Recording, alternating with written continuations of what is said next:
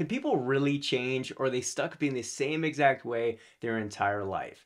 What is the ideal life? Is it sitting on a beach in Barbados? Is it working in a cubicle doing your 9 to 5? Or is it laying in bed all day long? Those are some of the questions introduced in Oblomov by Ivan Goncharov, which I believe is an absolute masterpiece. And I think it kind of gets forgotten, or I don't want to say forgotten, but a little bit ignored within the milieu of 19th century Russian literature, primarily because you have greats like Dostoevsky, Turgenev, Tolstoy, Lermontov, so many of these great writers that I think an author like Goncharov and a book like Oblomov kind of gets forgotten. So I want to talk about why I love this book, why it's a 5-star read, why I think you should read it, and specifically how a lot of the ideas contained within this novel relate to society today, how things are still quite timeless.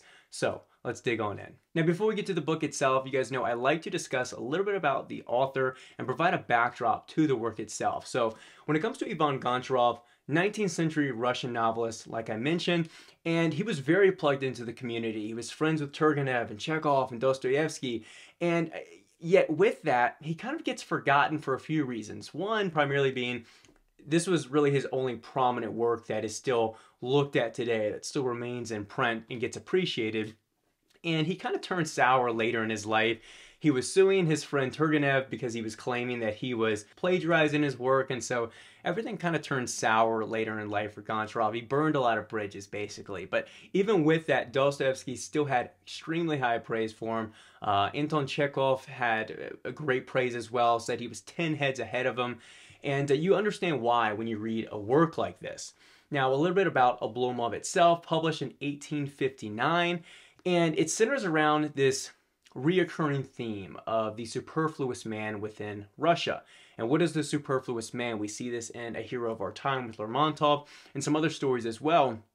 And the superfluous man it's an individual who's at odds with society. He looks around and he finds himself shaped and influenced by his environment, by his country, by culture, yet he's at odds with it. He's kind of like a puzzle piece found in the wrong box. He just doesn't fit in. He looks around and sees that they're chasing these certain ways of life, they're living with these certain ideologies, and the individual just feels isolated, alienated, and just can't seem to fit in or find his place. In fact, the term in Russian is lishny человек, which just means the extra person or the surplus person, the superfluous man. And you can kind of understand this. He's an intelligent, kind of individualistic type of man who just finds himself on the outskirts and isolated and unable to fulfill himself in society, unable to kind of realize these ideals that he has. And so he remains quite indecisive. And that's exactly what we see with Oblomov in this story. And I really think it introduces some ideas of, you know, what is right for the individual versus society? Is there kind of a ubiquitous right way to live or right way to exist? And that might be a perfect transition into the book itself.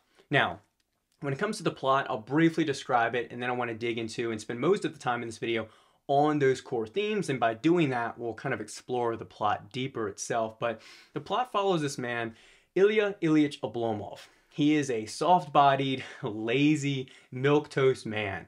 He's indecisive, he wants to avoid any form of exertion. He literally spends the first 50 to 70 pages in bed just having visitors come in, and he's berating his servant and just being a lazybones, essentially.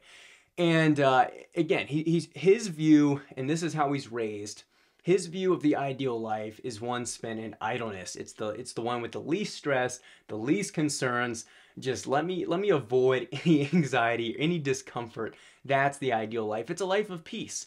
And on the surface, you can kind of imagine that. And maybe many of you relate to that. You're like, hey, I'd rather sit in these warm, oh so comfortable, cozy bed sheets all day. I don't want to get up and face the cold, harsh reality of the world and the stresses and the fears that I have, the anxiety for what I have to face out there, the potential chaos that could arise.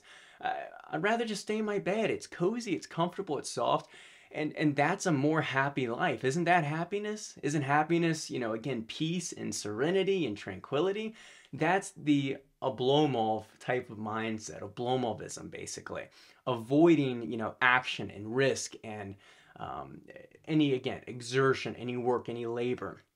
And this is how he's living, basically, until his childhood friend, Andrei Stoles, who has this Germanic upbringing of duties and expectations and rules and standards, he's a very industrious type of individual, comes up, he's like, dude, get the hell out of bed, what are you doing? We got a life to live, basically. And, you know, Oblomov looks at him, he's like, hey, all these friends, all these people in society, perhaps Stoles included, are chasing these kind of frivolous matters. And to what end? You're chasing this career, you're chasing after these girls, these thrills, you're busy going all over the place in the town. For what? What are you chasing? And he has this quote, which we'll get to later, about how, you know, these people are just as dead and living meaningless lives as Oblomov. Like, why is the way that they're living any better when they're, you know, aimlessly wandering around as well? And leads to this argument, this rift between them, where Stoles essentially is like, hey, life is about work. Life is about producing something. Life is about chasing meaning, passion, all of this. And it finally gets and rouses Oblomov up out of bed and finally gets him going, basically. And this is a theme we see over and over throughout the work. But it leads him to falling in love with this woman named Olga. And they have frequent trysts and engagements together where they're kind of like flirting back and forth. It's kind of like their way of going on dates, basically, in a formal setting. And they have so many ups and downs and roller coasters, primarily because Olga and Stoles throughout the novel are two characters that are trying to rip Oblomov away from his natural state. They're trying to rip him out of Oblomovism, rip him out of this lazy state, this indolence, this obstinate type of behavior that he has, where he just refuses or isn't able to you know, have the motivation, have the will, the ambition to make something, to make change in his life, to pursue anything with fervor and with passion.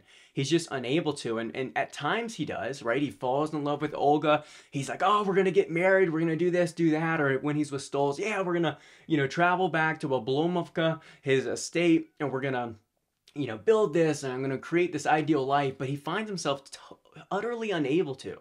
He just, it's not just a lack of emotion, but it's just he can't will himself to. He just can't pull it out of himself. And only when he's being dragged through with, you know, hand holding and you know, aggressive berating by his friend is he able to kind of get something out of this, you know, have the goal to really go for it in life. And so basically the story just follows this indecisive, indolent fool who's just over and over trying to change his ways, trying to, you know, break this pattern, but he consistently just keeps slipping down the slide and falling back to where he started, basically. And on the surface level, this novel seems a little long-winded, about 550 pages, a little long-winded for what happens simply on the page. For what happens simply on the page, what happens on the surface level is you have this lazy yet affable and likable character who's just a fool who keeps, you know, again, rescinding in his ways and falling back to old patterns and behaviors. And at times it's frustrating. But there's a lot more going on there. It really introduces and thrusts you and forces you to really think these things through in your own life. It really is a quite provocative work because it makes you think, what is the ideal life? What is this balance between work and pleasure and idleness and leisure? And, you know, what does love and marriage look like? What does a long-lasting love look like? Is love supposed to be completely irrational, or where is this happiness originating from? How do I sustain it? Meaning, passion.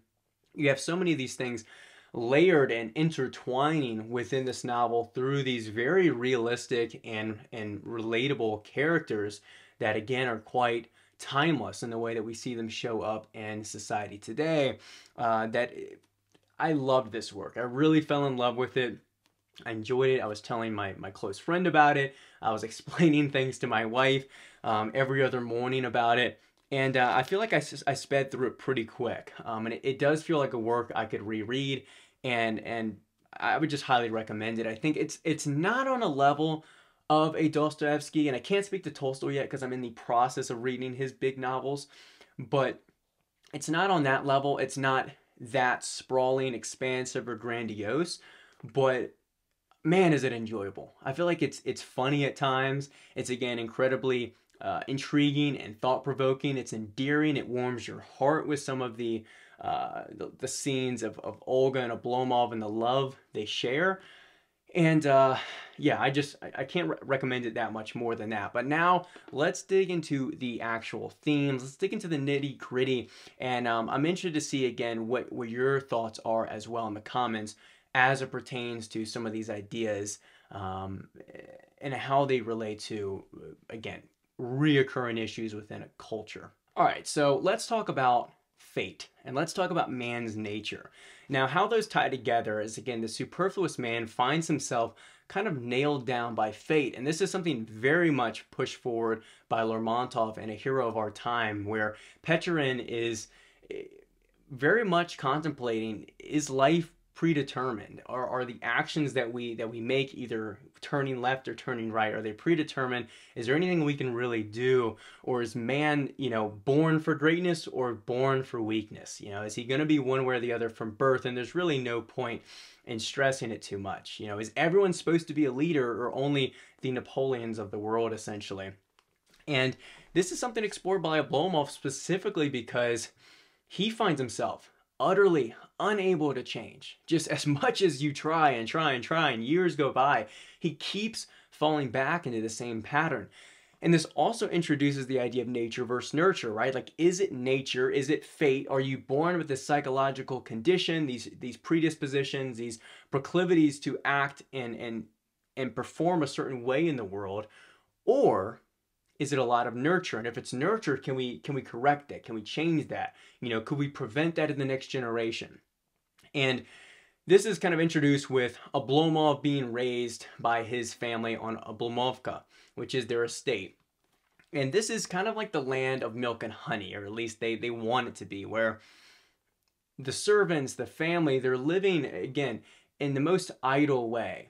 In their view, if every day could be the exact same peaceful, idle day, that is a dream. They literally quote, I don't have the exact quote, I think, tabbed out, but basically they're like, oh, if every day could be the same as the last, what a perfect day. And I think most of you, myself included, would be like, man, I mean, maybe, but that sounds pretty miserable if every day is so predictable and staid and plain and just insipid and colorless in that way, where it's just so mundane and monotonous. Yet for the Oblomovs, that's life. The ideal life for them is to be born, to marry, and to die with the least amount of exertion.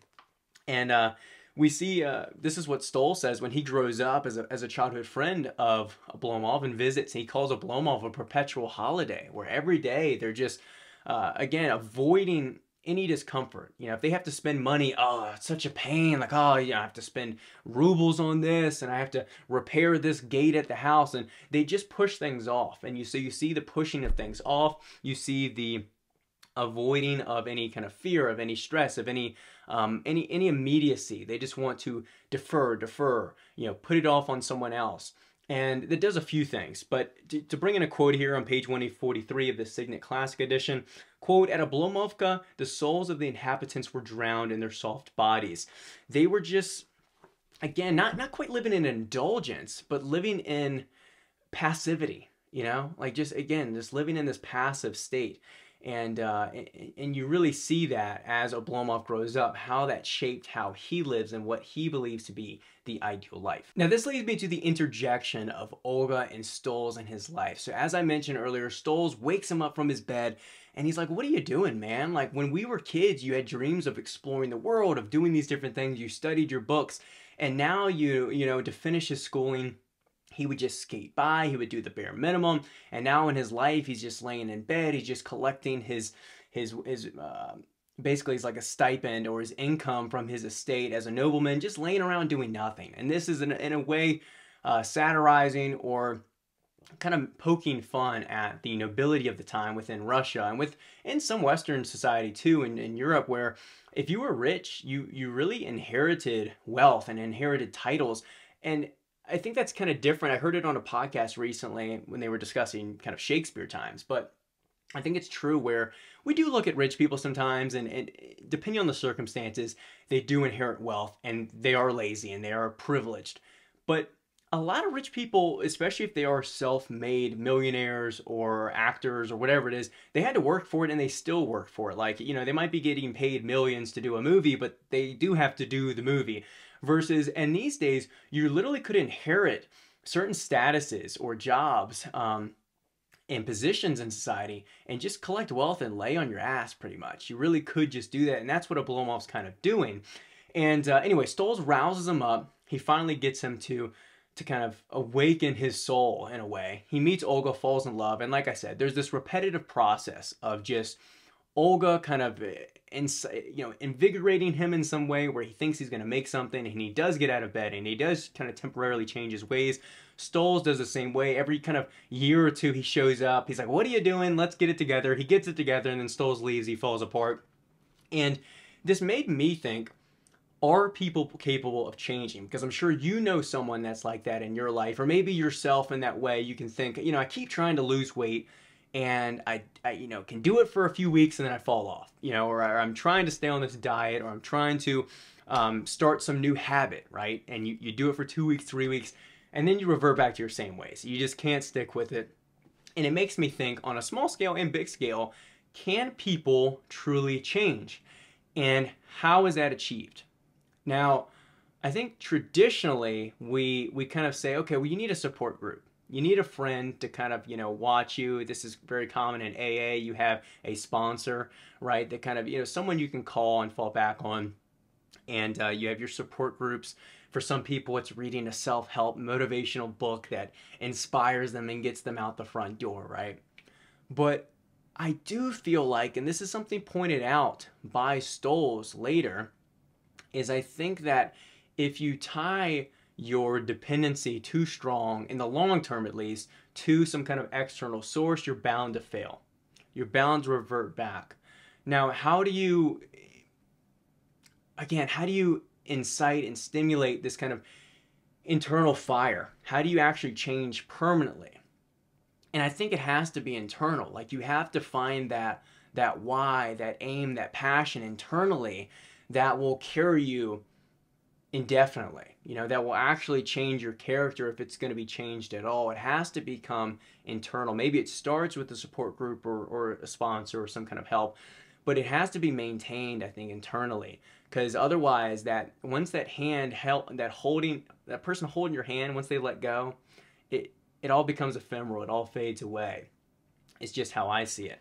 But this is something that some people, again, they like to lie to themselves, and perhaps it's not a lie. Again, we're exploring this topic, but they lie to themselves and say, I can't do what you do, right? They look at it and say, well, even because it's easier for you, or for whatever reason, you can stick to this habit, but I can't. You can stick to this diet, but I can't. And people like to shift it on genetics, or they shift it on, again, you had an easier path than me, so it's impossible for me, even if it's just a matter of it being more difficult. But we see this with Oblomov. He's talking to Stolz, they're arguing. He says, you're different, Andre. You have wings. You don't live, you fly. You have gifts, ambition. You're not fat. You don't suffer from styes. You're not continually overcome by doubts. You are somehow made differently.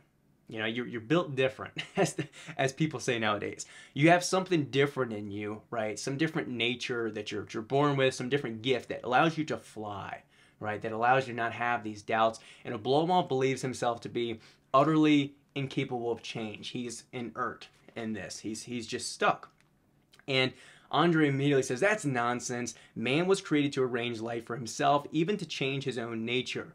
But you grow a belly and think that nature has sent you this burden. You had wings, but you got rid of them. So again, he's not saying it's going to be easy, but he's saying that, you put that belly on. You put some of these burdens in your way. You had opportunities. You still have opportunities to change, yet you cut away those wings. You could have flown too. You cut away those wings. And I think that's something we see in society today. We see some of these people, whether it's addiction or which can again be drawn in a more chemical way. So let's maybe think of something else. But people drawn in to certain patterns of life, certain ways of living, and they want to change their life. They want to change their situation. They want to get out of their job or whatever, and they feel stuck, and they look at their peers and they might say, you have it easier, or they have something that I don't have. And again, there's certainly variability from one human to the next. But it is this obstinate way of thinking, this stubborn way of thinking, to just think that it is impossible, that they have some kind of trick up their sleeve that you don't have access to that allows them to do this, when really it is hard, it is difficult, and you have to, again, pull yourself out of there. Yet the interesting part about this that I came to think about as I finished the novel is my way of living or some other way of living the right way of living?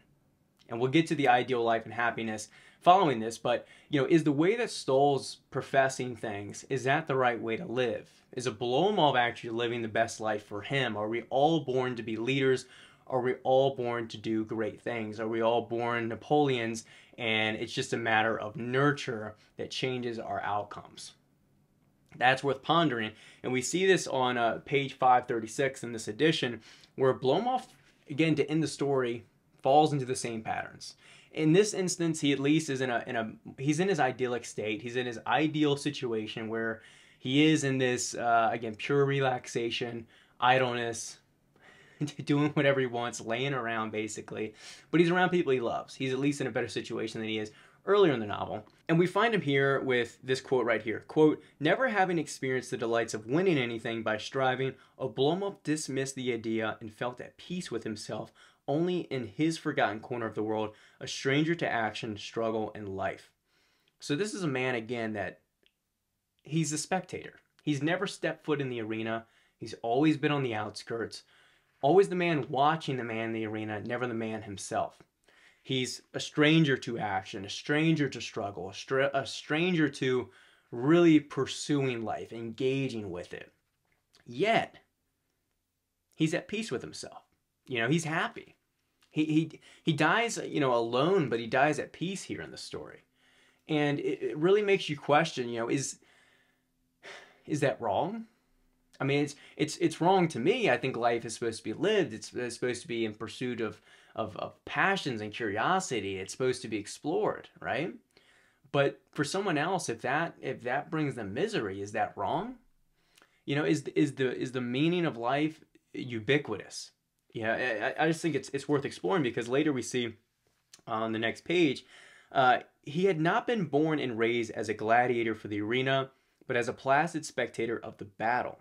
His timid, indolent soul could have endured neither shocks nor the anxieties of happiness, and as a consequence, he expressed only one aspect of life, and there was no use repenting, struggling, or trying to change anything. So it's almost like by telling him all the things he should be doing, by trying to push him to be someone he's not, you're making him miserable. Rather, if you just let him be what he wants to be, even if that would be miserable to you, he's living his best life.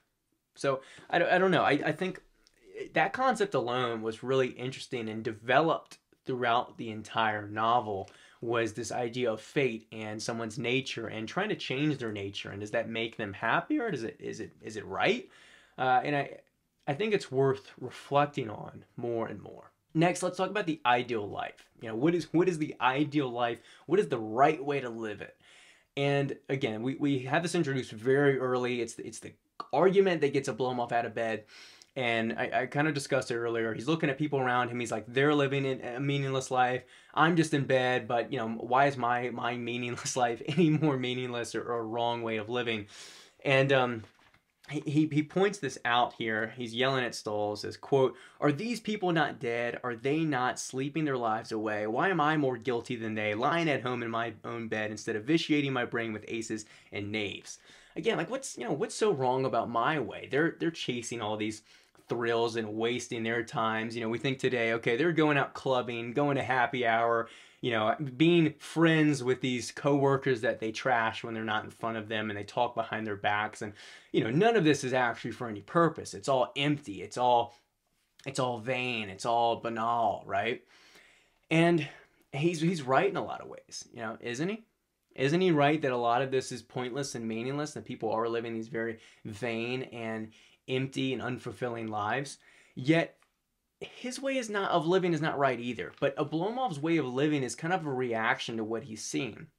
He again is the superfluous man, where he has these ideals for a different way of living and he doesn't fit in society, but that doesn't necessarily make his way right or worthy of our admiration.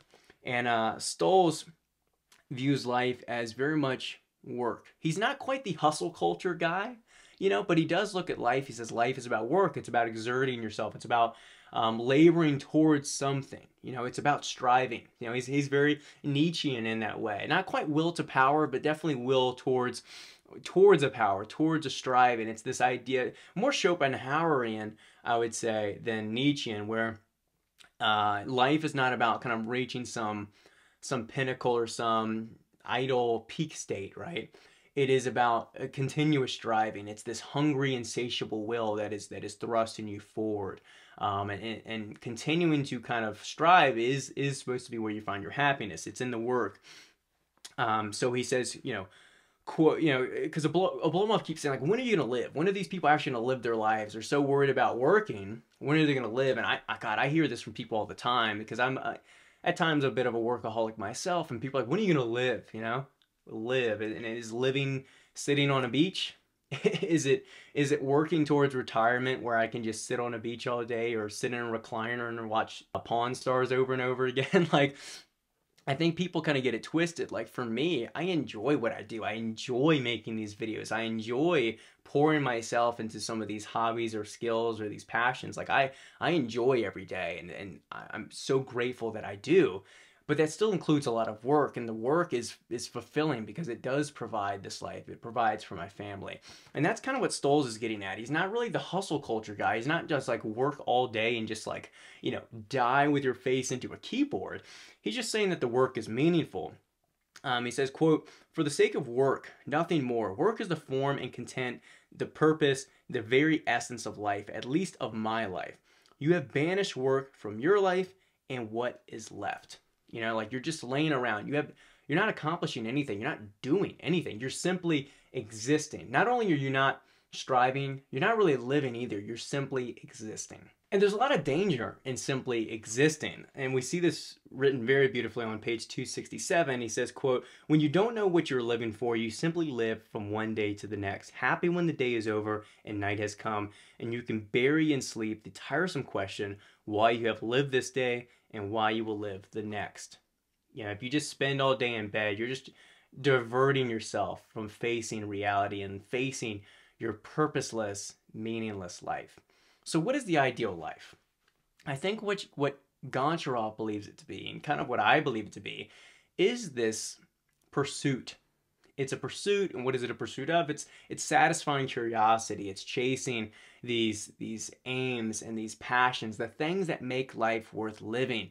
The moments where you're so thrilled and enthralled with what you're doing that the grass seems to speak to you. The sky seems more vibrant today than it did the last of the moments prior. Life just seems, again, vivacious and worth living when you're excited and passionate. It's the feeling of being in love. It's the feeling of finding a new hobby and just finding yourself, just wanting to drown yourself in the new thing that you're doing. It's drowning yourself in an incredible book. It's that kind of feeling. That's what makes life worth living. It's satisfying this hunger for learning and curiosity and exploring life. Life's meant to be lived, very vaguely and simply, to put it that way. Yet at the same time, I read this novel, and as I mentioned in the previous theme, is Oblomov's way wrong? Is he wrong to live that way? Is the 9-to-5 worker in Iowa, or working 80-hour weeks, blue-collar job, is he doing something wrong where he's not satisfying some kind of curiosity, but he's happy to provide for his family, he's grateful for his job? Like, is he living the wrong way? I think about that. Like, is someone else living the wrong way for them? And this is one of my favorite quotes in the whole book. I think it doesn't solely pertain to the entire character within the moment, but I just think it's a beautiful quote. So on page 203, quote, "Another man is miserable because he is condemned to sit in an office every day till 5 o'clock, while someone else sighs because he is denied such a blessing." The job that you hate right now would be an absolute blessing to someone else. It it's simply the idea of love yours. Like love your lawn, love your wife. Don't chase after the girl next door. Don't wish you had the house down the street with the big pool and the yeah. Be grateful for what you have, and to each his own in a lot of ways. You know, like what's great for one person's life, what's the ideal life for one person, I don't believe is ubiquitous for everybody. Yet at the same time, I do still find myself believing that the ideal life is one that is lived. It is lived curiously. It is lived intentionally. It is lived inquisitively, passionately. But it did get my brain churning. You know, like what is it ubiquitous? Is this something is this ideal life something I can cast upon other people? And is that right to do? Lastly, I want to talk about the theme of love and somewhat marriage as well, because we see this throughout the story with part 2 and part 3 almost cover Olga and Oblomov's entire relationship, whatever you want to call it. and we also see into the part 4, Olga marrying Stoles as well. Don't you love it when your childhood or best friend marries the girl that you loved? But that's besides the point. Oblomov was actually happy about it, and for good reason. It's kind of sweet. But particularly I want to talk about like what is the nature of love, and also loving the idea of somebody rather than what they actually are. Because Olga plays this savior role. She is the archetypical naive young girl that goes, I can change him. I can change him. I can make him different. He'll change for me. Sorry, sweetheart. He is not changing for you. He is the same man you see today. He's gonna fall back in his old ways, and we see that we see that today with a lot of probably ex-partners, and we see that with Oblomov as well, where as much as Olga tries, and she tries, she gives him plenty of chances, and he tries. He tries himself. You know, he tries to again get out of this funk. You know, try and make something of himself, but he completely continues to recede back, and it's frustrating. But the reason Olga has this love for him is it's a bit love from pity, and it's also a lot of loving the man she thinks he can be. He has this pure soul. He's a very sweethearted guy. You know, he's very honest, and this is what Stoles praises him for at the end, is his purity and his fidelity and his loyalty and honesty. Yet he's indecisive, he's obstinate, he's indolent, he's stuck in his ways. And Olga at one point just kind of gives up on him. And well, before I get to that, I want to say too, like love is a risk, and this is what prevents Oblomov from really getting to that other side, from marrying Olga, is that love is a risk. Love is always a risk, and it's a risk of heartbreak. It's a risk of failure. It's a risk of falling into what Oblomov calls the eternal abyss, of just again falling into hopelessness. And it always is. It's always a roll of the dice. To love something is to risk losing something. And the Stoics kind of talk about this too. Like if you assign love or meaning to something and then you lose it, like you're losing a part of yourself. But, you know, if anyone's lost a spouse, a family member, a dog, even a pet, it hurts, but you don't regret loving the thing. You know, you have to love. Like life is loving, and emotions, and love is a central part, I believe, of life. So that's really what prevents Oblomov from taking that leap, and that almost giving him that paralysis by analysis is just his fear of him or Olga falling into this abyss, of them falling out of love with each other. But eventually, to get back to it, she gives up on him, and says, quote, I thought I could bring you back to life, that you could live again for me, but you have died long ago. And a couple pages later, she realizes that the mistake she's made is she loved the Oblomov that she thought of. You know, she loved the Oblomov that she thought he could be, not the Oblomov he was. And so that was the mistake. And their love overall was just a little bit of a facade. It was a little bit of some naive, like a flash in the pan love too. Because Stoles points out in a quote that something along the lines of, you know, you placed your love and meaning in life in some idealistic version of each other, and that's not what love is. That's not what happiness really is. The quote describes it a bit better than I just did there, so I want to mention it here. Quote, note please that life itself and work constitute the aim of life, not woman. That was the mistake you both made. So again, they both made the mistake of putting their happiness and their love too much into this dream, this abstraction that they wanted to believe was real, that they hoped would eventually be real, but was not. Now, what is real happiness? What is long-lasting love look like? Is it paradise all day?